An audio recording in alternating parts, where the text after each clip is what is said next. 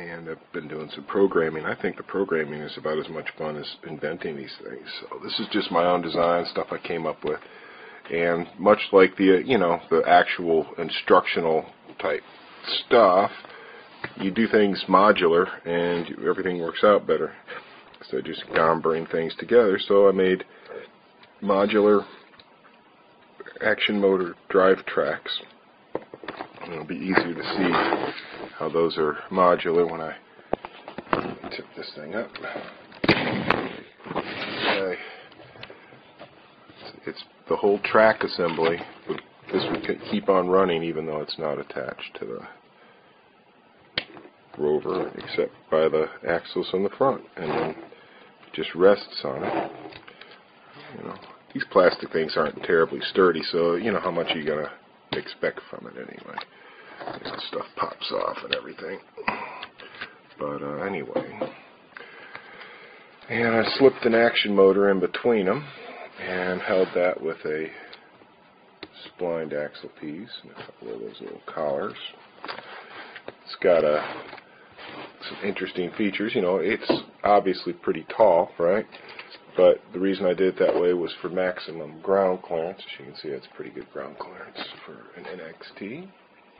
And it's got some anti-tipping functions. As you can see, that little nose, even without this blade, that little thing right there, little diving board looking thing, that keeps it from tipping over that way if it's going over something. And the tail keeps it from tipping this way. The light sensor does a bunch of different things. This is actually because it's a 2.0, it's a light module. It has 3 LEDs in it, red, green, and blue, plus a light sensor. This is the ultrasonic module that tells you your proximity to something that the ultrasonic reflects off of. And there's my cat climbing the screen. And the only reason I really put the touch button in the back was just to have something back there.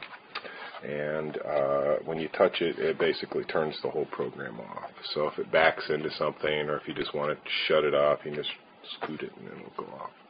The blade is a piece of work. It's a real pain in the ass to kind of, layer these things up like this. So you kind of got to just be inventive with it. And then what I did was I used a couple of attachment points and those kind of struts that snap over the balls, and that goes onto the action motor. And what that does is that allows it to cycle up and down without having to be programmed to go up and down. So you can, when you're remote controlling it, which my son loves to remote control this thing, you can just raise it or lower it by tapping the space bar, and then the arrow keys send the thing around. What the program does, okay, program is pretty basic. It's already loaded on there. Okay. So within NXT, it's got its little deal here. So you go to My Files, you go to Software Files, and that's the program. Now before I run it, because it's got a light sensor, I made it so it would go dormant in the dark. So let me go into a nice dark room here. Okay, turn it on. And now when you get close to it, it wants to know if I want to run it. Yeah, I want to run it. It does a little light cycle. And then if anything that's within a short distance of it, it does its little warning routine. So anything in proximity of it. But eventually it runs out of things to react to. And it goes dormant. Like that. Okay? But, you turn the light on. Pardon the bathroom. Anyway, once you walk by it, it does its same little routine. Jumps back and forth.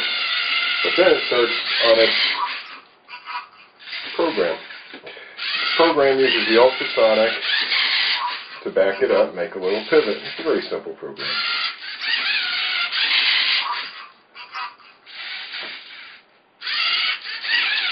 And off it goes. Well, I've got it at slow speed right now.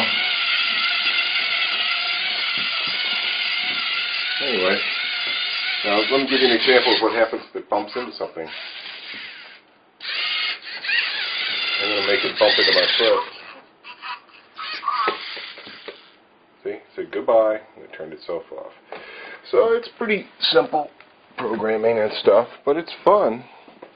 And my son loves driving it around with the keyboard, but I just wanted to learn more about programming them because it's a pretty flexible language in XTG, and I'm going to see what else I can come up with. So far right now it's got a kind of a guard mode where if it's in a dark room and it's dormant, it just burps at you and spins around and flashes its lights.